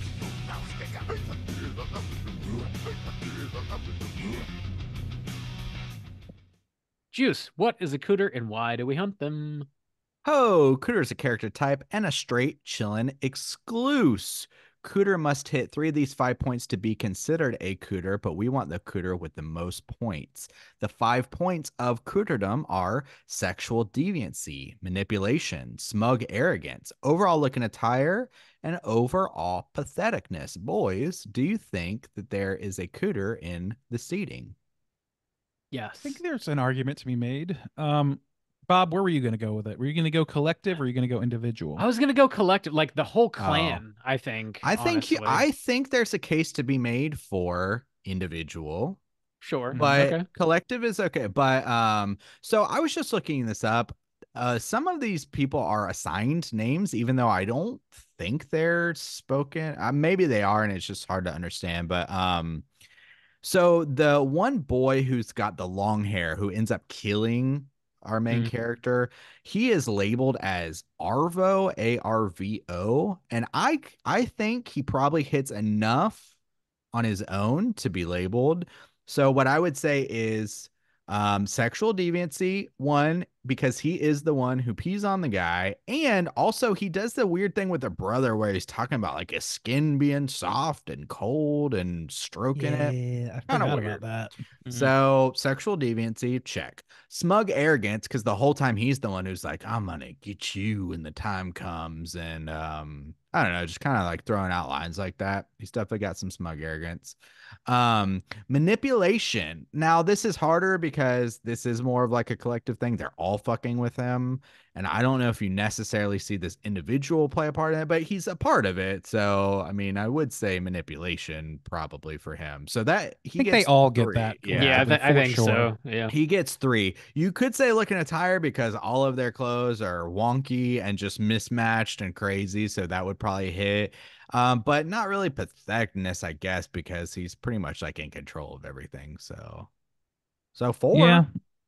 I mean, yeah, I think that a lot of that can be applied collectively, though. And that's the thing is like, if you're going to go individual, I think there's a case to be made for, and I cannot remember her fucking name. Alina. Actually, looking at Alina, because like the manipulation is off the charts there. Like she's very, very much like keeping mum her true purpose and all that. Sexual deviance. Oh, Bob, I thought there was a problem with the recording. No, you're good. You're good. Okay. Yeah, sexual deviance. Yes. Using somebody for their seed is generally frowned upon. What? Hunting for dick. Yeah. Thank you for the clean bump. You're welcome.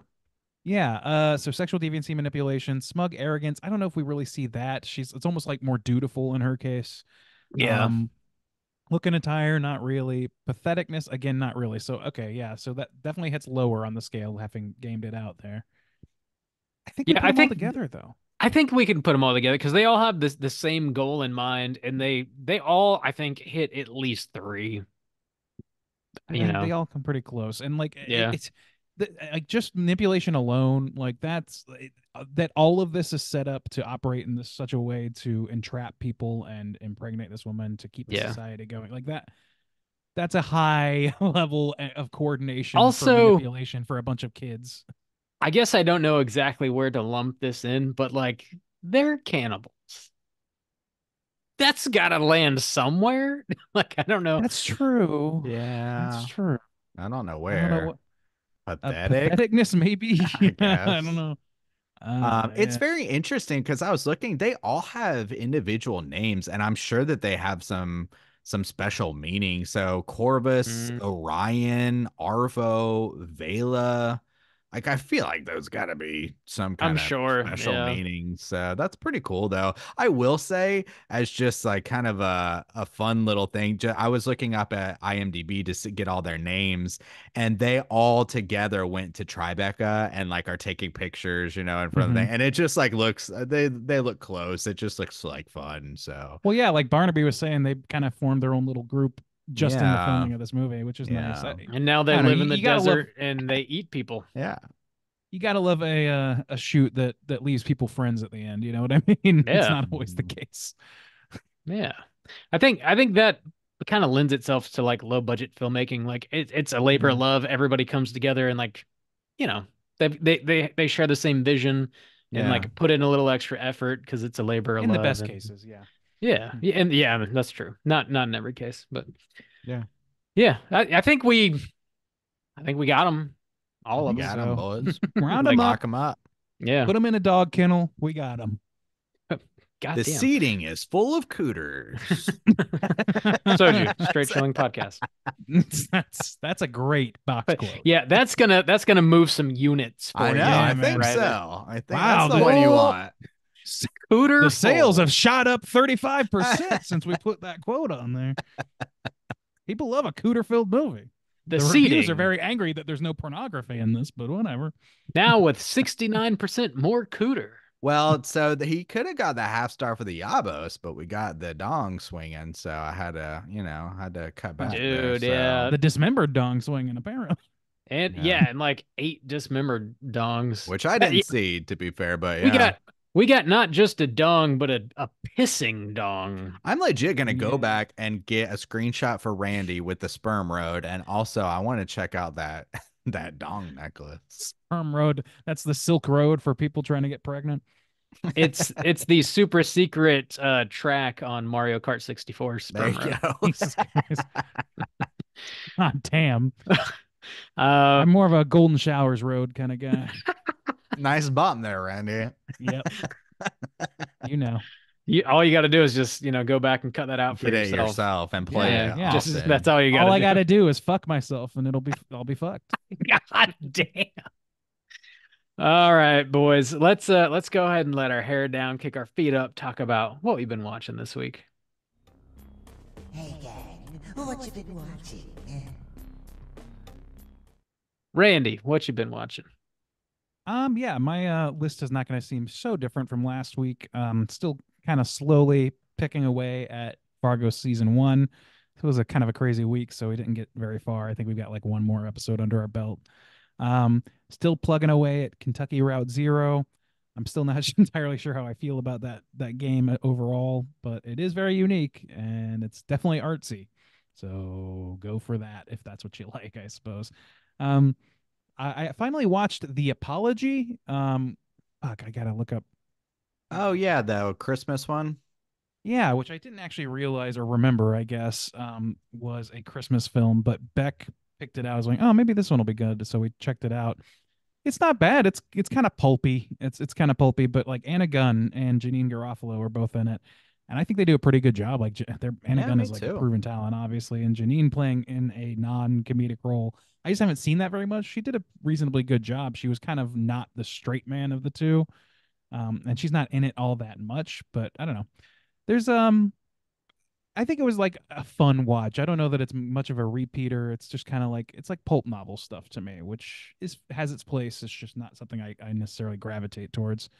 The Christmassiness though was pretty on point. I thought it looked pretty Christmassy as far as Yeah. our range of quote unquote Christmas movies goes, where the presence of a fir tree of any kind qualifies it as a Christmas film. Just a little bit Um, of snow on the ground. Or they Done. actually say in the film, it's Christmas. Oh yeah, they say that in a movie that has nothing to do with Christmas, therefore Christmas film. Mhm. Yeah, Royal Rumble is the last thing on my list. I went over to a friend's place and Nice. watched the Royal Rumble last night. This is all very much in the wake of some very disturbing shit coming out. Oh, the Royal Dude, Rumble. yeah. I thought you meant like the film Royal Rumble. I was like, oh, damn. No, Okay, sorry. never I should be clear. I watched the WWE event last night. Gotcha. And had a great time watching it. Like, I was really like the Royal Rumble is just so fun to get into. And I was watching it with a buddy of mine who's very, very immersed in wrestling, and one of his friends that is also, and they were annotating it a little bit to myself, who's like kind of a lapsed fan of wrestling, very lapsed fan of wrestling, and then a bunch of people that are very, very not in the wrestling world. So it was just kind of fun to see like people's reactions from different ends of the spectrum of interest to begin with. But it was a lot of fun, man. I don't know. I really like the ladies rumble. I like 2 years in a row I've enjoyed that more. Not knowing a lot of the male characters now kind of leaves them on pretty level playing fields for me. So I'm like just but kind of being introduced to these characters in both cases all the way through it. For those who don't know, it's like a 30-man fucking wrestling match, and there's a male and a female edition of that every year nowadays. And I don't know, the women were more high flying to me. They were having it was more fun. Yeah, that's really about it. I don't have anything else worthy of note here. So, how about you, Juice? What do you got on your what you've been watching list? Well, the first one I want to mention is one that was recommended to me by Dan on our episode of The Conversation. And it was a movie called Kill List, which is a British horror film, which was fucking cool. It came out in 2011. And I would echo that recommendation now because it was, it's weirdly enough, it was directed by the same guy who I think last year directed The Meg Deuce, which I heard was hot garbage. But this was like one of his first films. I don't think his second film maybe, but it's a lot more low budget. I think maybe he wrote it too. Not 100% sure on that. But anyways, it was cool. It was a wild film that I couldn't. It's one of those twists and turn movies that you just have no idea where it's going. And then it ends and you're like, what the fuck? And then you're thinking about it and looking shit up about it and like, what is going on? It was wild. It was really wild. It does take a little bit of time to pick up. Stick with it. Like, it really is going somewhere great. So just stick with it. Oh, shit. That's the same director of Escape from Tomorrow? I don't know what that is. The movie that's famous for being filmed inside Disney World. Oh, is it Ben? I didn't know that. He's one of the co-directors of that. I didn't realize I didn't know that either. His name is Ben Wheatley, right? Yeah. Okay, yeah. I didn't realize that either. Like that movie. Oh. Anyway, go ahead. I am continuing on my Studio Ghibli run, and I watched The Wind Rises, which I really liked. A lot less fantastical, more grounded. And again, another one about fucking World War II or like right before World War II, which they either have these like grand fantasy adventures or really depressing World War II stories apparently. But it was good. I really liked it. It focuses on an engineer who's designing airplanes that they want to use like in the war or whatever, but it was beautiful and sad, of course. And I watched Ponyo, which was very cute. Definitely like the cutesiest of them. It does have some amazing animation though. There's this one scene where it's the tsunami and it's like the waves are these fish and it's beautiful. It looks amazing. But I liked it. It's essentially kind of like the Little Mermaid in a lot of ways and kind of Pinocchio mixed, I guess. But very cutesy, beautiful animation, and had a good vibe. I liked it generally. And then one thing that I was not able to watch because apparently I'm out of my mind and it doesn't exist. So to give a little context, I've been on this Alice in Chains kick a little bit, and somehow I clicked on this link one day of the lead singer from Bush singing Wood as a cover. And since then, I will then get suggestions for Bush songs. So there was another one of recently he did Stephen Colbert show where he did a new rendition of Glycerine or whatever. So I watched that. And as soon as I saw it, I was like, oh, man. They pronounce it as in the song. Well, I know. But it's just so I was like, oh shit, I gotta check out that Weird Al parody of this song because I love that shit when I was younger. Fucking idiot. Dude, went to YouTube, okay, to look up because the version that I have is in my mind, like these lyrics are in my mind of don't let the glaze go dry, Krispy Kreme is how it goes. Like, don't let the days go by, glycerine. Don't let the glaze go dry, Krispy Kreme. So I type in Weird Al, Krispy Kreme, nothing. So I was like, okay, Weird Al, glycerine, parody, nothing. Weird Al, and I was Froggy like, Fresh. And I was like, oh shit, did he not have a video for this? I could have sworn I saw a video. So then I go to Google, nothing. So I type in, here's what's really weird about it. I type in the lyrics and I'm like losing my mind now. I'm like full Mandela effect. I'm like, dude, I have heard this song. I liked this song.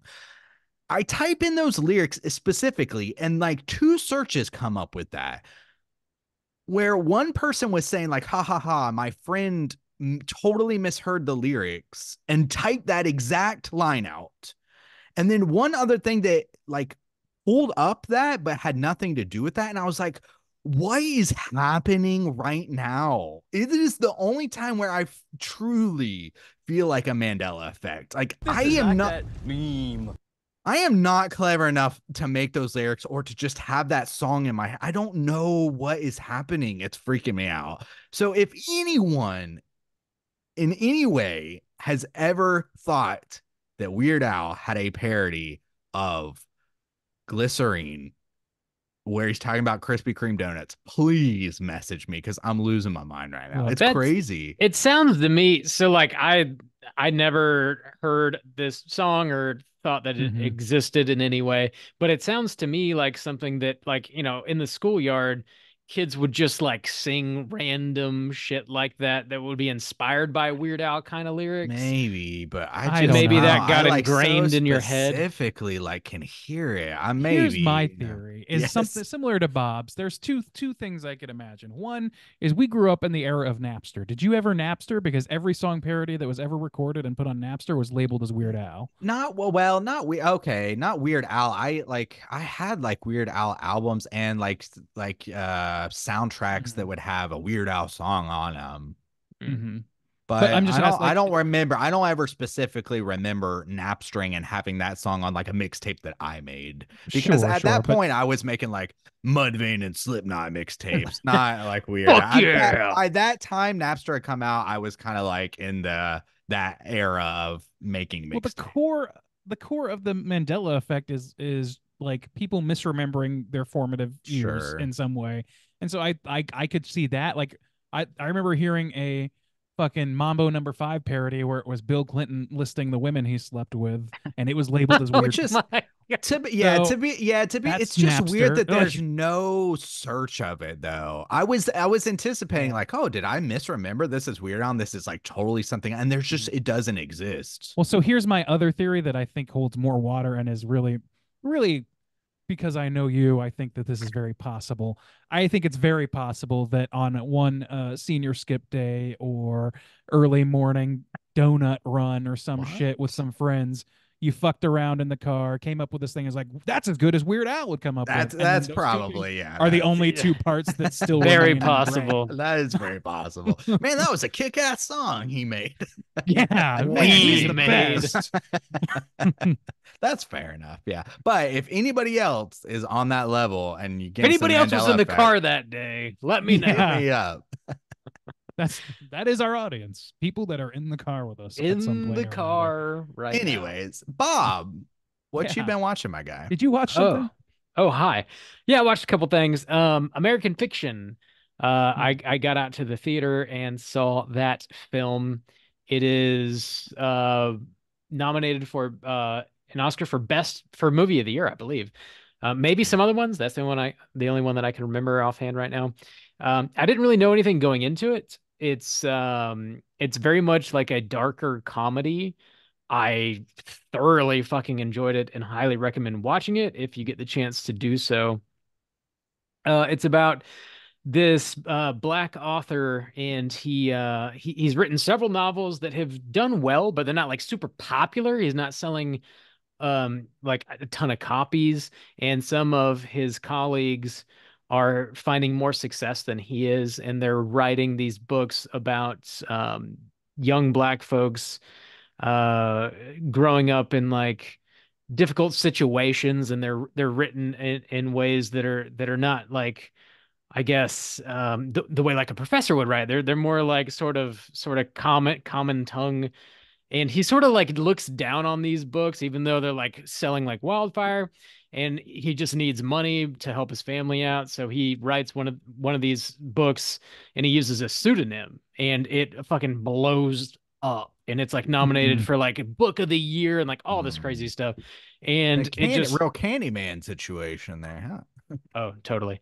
It leads to funny fucking shit. It's really quite funny. It's also like a comedy. Like it's I got like the impression that it was way more like dramatic.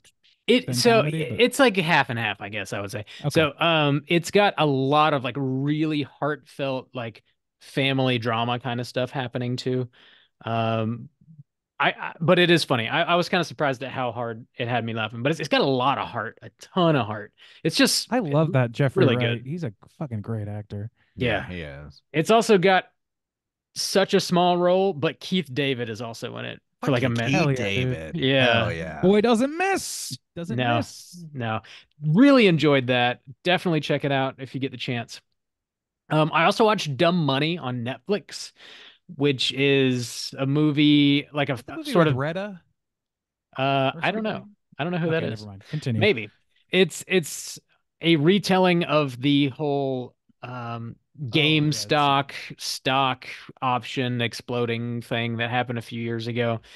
And it's got Paul Dano. He plays like the main guy in it. Seth Rogen is in it. Some other folks that you recognize. It's definitely like a funny retelling of this. It's got some decent comedy. I enjoyed it quite a bit. I did like after it ended, I found myself wanting more. Like I wanted them to go like deeper into the finances and how everything like worked and stuff. But overall, it's a solid like Netflix watch. I did enjoy my time with it. Finally, I watched Roadhouse for the first time. The original Roadhouse with Patrick We're hunting for Swayze. dick. It's fine. It is okay. Blasphemy, Bob. I know. Bob, People Apparently, you're gonna catch all kinds to be of honest, shit, I've never seen Roadhouse either. people love it. I like it fine. I kind of am in the same camp, honestly. Like, Yeah. I feel like it's one of those Kinda like movies, Dirty like Dancing. Mini. Like but, if you saw it people at love a, it, yeah. if you saw it at a certain time in your life, it probably means a lot more to you than it did to me seeing it later. Yeah. That's That's probably gonna be what's like going on. down the road. That's gonna be like Iron Man or the Right. first Avengers movie. People are gonna be like, yeah, it was all right, but it's like, kind of had to be there. That's how cult classics are formed a lot of the time. It's just like, yeah, Right place, right repetition and- time. Yeah. Like my boy Frankie. Boy, My Frank. boy Frankie. I didn't like it was a fun watch. Like I had a good time when I was watching it, but it's like it's ridiculous and silly and like it's fine. I will say like Sam Elliott shows up, and this is I mean, Ooh. he's still like salt and pepper in it, but he's a younger Sam Elliott, and he is the coolest motherfucker I've ever seen in my life. He is so fucking cool in this movie. It's ridiculous. So you so psyched for that Gyllenhaal? So yeah, in that I watched the trailer for that remake, and Jake Gyllenhaal kicks ass. Like he's a great actor, but I don't know, man. I don't know about that remake. I think he just like kind of he kind of does a Nick Cage level of just like sort of going out there and trying out a project. When he's good, he's fucking great. And when he's just working, he's just working. Like, yeah, I do like, I'm sure they fucking wrote him a check, son. But I do like they changed the setting from like, middle of nowhere, Texas to like the Florida Keys. That'll be like an interesting setting, I guess, at least. But it's got that McGregor guy in it. And like, I don't give a fuck about that dude at all. Oh, like, no. I don't know much about him, but yeah. That doesn't sound good. Yeah. I mean, for a movie that's about like just meat hitting meat, dudes punching and kicking each other. Like meat on that's meat. fine. He is a side of going to beef. hit some meat. I'm gonna hit some meat with my meat. I was informed last night that at least on a couple of occasions, wrestling fans have seen two large men battling it out. and started chanting just the word meat, and I find that very, very great. God damn. That's a meat cute right there. Meat, meat, meat. Damn, just taking everything down to its most basic I primal. love it. That is like, yeah, Just that's the chant devolution meat of while man. I two love it. men, two giant men, just hug each other. Look at this meat. Slap hams. Damn. Well, that's all I've been watching. Let's go ahead and get into our last segment of the evening, which is, of course, our Hotline Screams. Hotline Scream.